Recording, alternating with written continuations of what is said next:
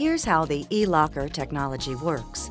When the system is engaged, the friction between the armature and the electromagnet forces a ball ramp mechanism to push the locking pins into the matching holes, located on the back of the side gear.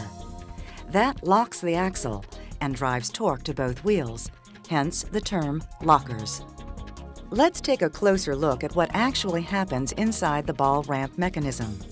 When the electromagnet is activated, the ball bearings are forced out of their pockets and up the ramp, which pushes the locking pins into position in the back of the side gear.